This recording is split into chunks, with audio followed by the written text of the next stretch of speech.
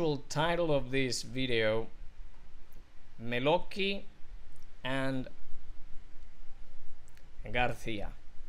We will cover Lamperti in another video. Stay tuned. Good evening, ladies and gentlemen, boys and girls. How are you doing? Rafael Técnica Antica. Now, if you survived the last video I made on the history of the different schools of singing and the Italian tradition and when and who and what went wrong, you survived that hour, basically almost an hour, then I believe you're ready for this one, in which I will try to be a bit brief again. Sorry, it's the priest inside me. Thus, title of this video, thus the Affondo technique, the Melocchi method, follow García and Lamperti. Okay, so in the last video we established that the tradition of the old traditional school of singing, Italian, school of singing, started back in the 16th, 17th century with Caccini and Zacconi, and then evolved, and then we entered the 19th century and we found these two schools of singing. Well, like in Karate Kid, right? Learning karate from a book. 2, 3. Oh, karate. 4. Yeah. 5. Very 6. good. 7. Learn from books. 8. And a few months at the Y in Newark where I live. 9. Oh. 10. I don't think you can learn singing from a book nor from a video. However, the concepts that are written, obviously, in these manuals do, in fact, follow that methodology that we find. Actually, well, the methodology, the Melocchi methodology that, as I said, compiled everything that was available at the time, taught to Melocchi by his teacher Galignani, actually has a lot in common, if not everything in common, with these two schools of singing. So let's start with García. Okay, and I have highlighted the basically the most remarkable things that we find. Now, this book was originally published in 1898, at least this copy, this edition, and actually the edition I have, actually, excuse me, 1894, and actually this edition is from 1911, as we can see here. Yeah, yeah, 1911, and as we can find inside, the copyright, I don't know, focus the camera, is right here, 1894. Where did I find this book? In a very old bookshop in London. It cost me £8.50, and it's a jewel. I remember I showed these to McRae, and he had it for a while, and he gave it back to me. We never talked about it. Never really talked about it. So basically, if we go to the preface, since the publication of L'Art du Chant, the invention of the laryngoscope, and 50 years of additional experience have naturally enabled me, García, to acquire many fresh ideas and also to clear up all my pre-existing doubts. The result of this I now offer to the public in as concise and clear a form as I have found possible. And actually we find here Traité complet de l'art du chant par Manuel García, Paris, Brandus and Company, 1840. Now, again, this edition is from 1894 London, so the original book is in French. Okay, at the beginning we find a lot of scientific evidence that Garcia discovers through the laryngoscope. And when we go to actually page 5 on this hint on singing, we find what are the faults of breathing. Now, we don't talk much about breathing. But here Garcia says the greatest faults of breathing are that the breathing should be scanty, hurried, noisy, or drawn in by the shoulder, by raising the shoulders. When the air is inhaled gradually and not by jerks, it does not rebound and is retained by the lungs without fatigue. Well, as I always tell people when they come and they say, "Oh, I don't know how to breathe," and I said, "Well, then you'd be dead, right? If you don't know how to breathe." So we don't put that much emphasis on breathing. If you analyze this from a scientific point of view, anatomical point of view, and we start thinking about diaphragms, and we refer as the involuntary muscle rather than the contraceptive. As you breathe in, your diaphragm slowly expands. It's like an umbrella. And when you exhale, your diaphragm collapses. Now, when you optimize your breathing, basically as if, and this is already an idea, and you feel in from the bottom of your lungs, obviously the diaphragm expands, and thus, how could I say this, presses against the viscera, and we have that sensation that it protrudes, the viscera protrudes, and then all of a sudden people start saying that you breathe through your stomach. Hello, how can you breathe through your stomach? That's physically, anatomically impossible. But basically you breathe low. Why? Because you feel that expansion of the diaphragm, which is an involuntary muscle. Okay, so that's exactly what Garcia is saying. It's like breathing is a very natural thing to do, and do not try to complicate it with your, I don't know, concepts or ideas. Okay, so let's continue. Now we find on the page 6, we find the anatomy of the larynx right here.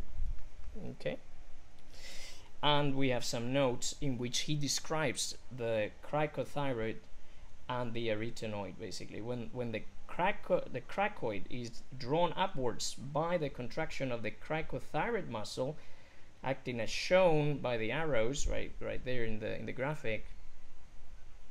Basically, the dot D of the inferior horn of the thyroid marks the ideal center of movement. So what is he referring to? This tilting of the larynx, already Garcia in 1840.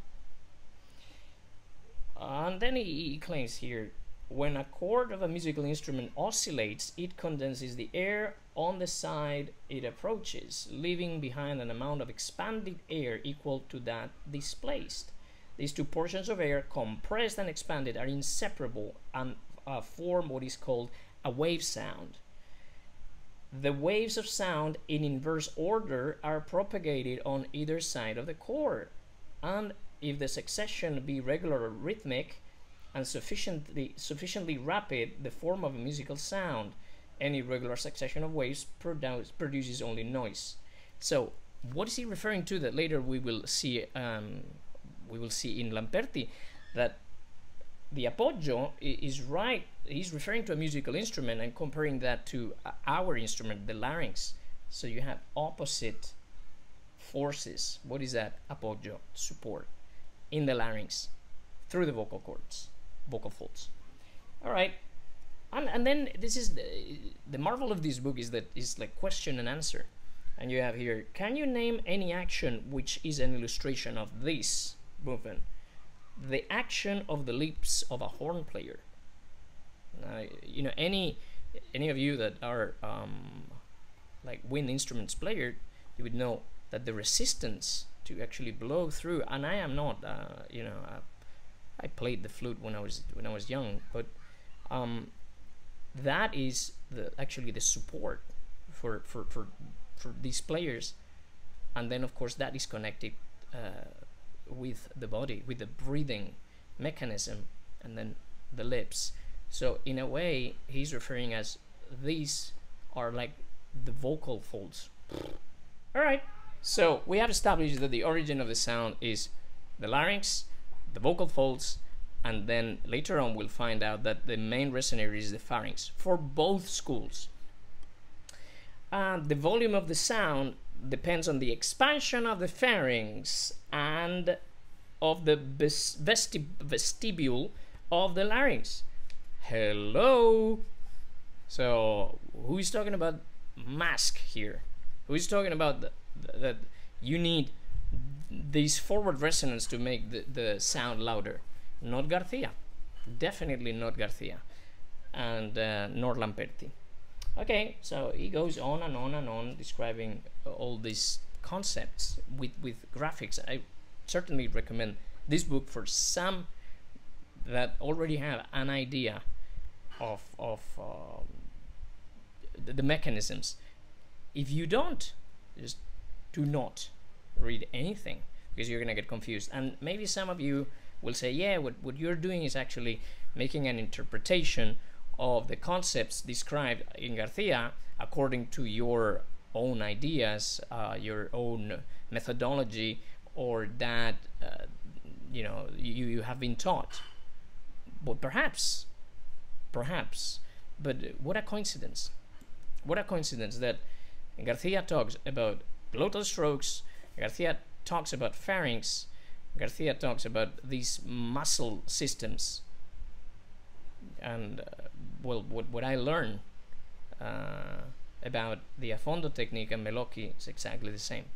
Maybe, you know, too much of a coincidence.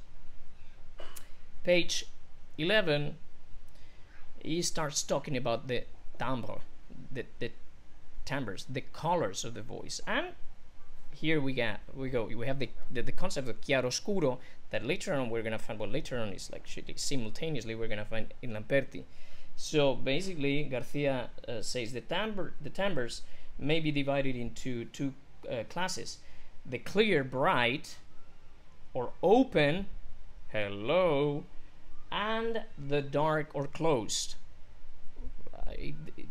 Honestly, as I read this, it's just I'm listening to McRae explaining this. These two opposite qualities are obtained principally through the agency of the larynx and the soft palate. Now, when we set this vocal stroke, immediately go in front of a mirror, open your mouth, and look what happens, and you're gonna see how your soft palate immediately shoots up. Either when you are in a low medium register and that's open, I cannot show it to the camera, sorry, but go in front of a mirror and try it. And when you are basically covered at the top, immediately the soft palate shoots up, and the main resonator is the pharynx. The larynx rises when the soft palate falls. Collapse, total collapse of the soft palate. And when the larynx falls, the soft palate raises. The high volt produces the dark timbre. So here he's talking about the cover. The high volt is referring us to the high pitches. The lower arc are the clear ones. So basically he's talking about the aperto and the coperto. So when you get into the high volt, as he says that, I'm not going to talk about vocal registers, but you know, he refers to that. We use that dark timbre, that dark color that is made again in the pharynx. Okay, again, what exercise will give command over the colors, the timbres? Well, there you go. He talks about the Italian vowels a, e, I, o, and obviously the u, the Italian e and the French u, I. He explains that they must be dark, otherwise their tint would be unpleasant. E, o. Well, Krauss defended the opposite, and I'm not criticizing Krauss, but definitely is not Garcia. Okay.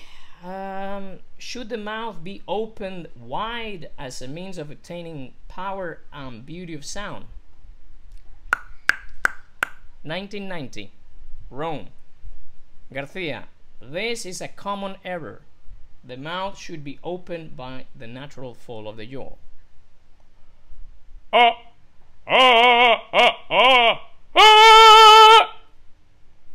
Well, here you go. Why so? Because it is in the pharynx that is found the causation of timbres, colors. The facial mouth is but a door through which the voice passes. And again, my students, they know that I always tell them, this is your mouth, this is not your mouth. When you sing, think that this is your mouth. And that's exactly what McRae used to tell me. Well, you do whatever you want, but if you want to actually replicate in a way Garcia's methodology, well, you have it right here. Okay, what follows after the preparation above noted? So he's referring us to voice production in the pharynx and what the mouth does. Then the neat articulation of the glottis that gives a precise and clean start of a sound. Well, glottal strokes. By imitation, basically, how do you acquire that articulation? Actually, I'm not going to read because this is going to get too long. By the imitation of a slight cough or apnea, because when you go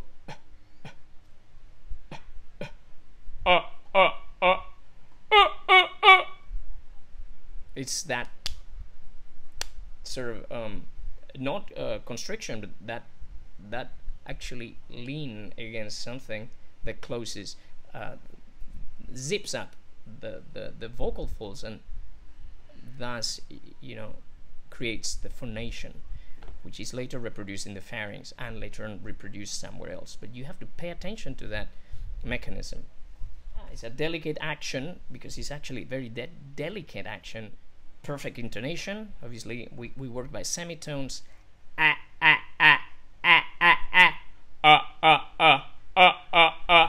nothing changes all the way to the top. Why should you commence with an open timbre, with an basically open, yeah?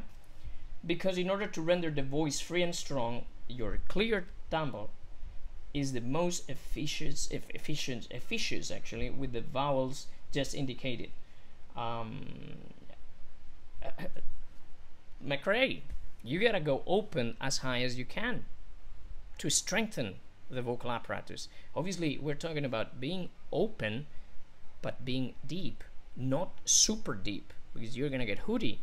But I remember McRae, every tenor, you had to go open up to a B flat. Then he would take you down. I mean, maybe not every tenor, but at least me. Open up to B flat, then he would go back to F sharp G, and then you started covering, and then continue up. Garcia. Faults in voice production: guttural sounds, nasal sounds, tremolo, and slurring. Faulty. He claims that consonants are obstacles. Some people use nasal consonants to start the sound. Nay, nay, nay. For Garcia, that's an obstacle. Later on, Lamperti is going to say that la, it's actually the best setup. And with McRae, la, la, la. there was always that la before sustained phonation during the exercises. That's basically it. This is the whole García concept of singing, which can be summed up in basically laryngeal mechanism, the adduction of the folds as the origin of the sound, the tilting of the larynx, which causes basically the dark timbre, the coperto, the oscuro, and then obviously the aperto, which is bright and open. As you ascend, you need that scuro. When you are in the bottom medium of your voice, there's the chiaro, and then you have the voice, vocal strokes, glottal strokes, as sorry, the concept defined right there, the intensity of the sound. And of course, there is much more to discover in this jewel of a book. Once again, you cannot learn singing or anything pragmatical for that matter through a book, but the concepts are right there. All right, that's all for this video. If you liked it, like and subscribe, follow for more information. If you do not agree with this, feel free to comment below, or if it is not helpful, don't watch it. That's as easy as that. If you need any help, well, you know where to find me. Have a great evening. Bye.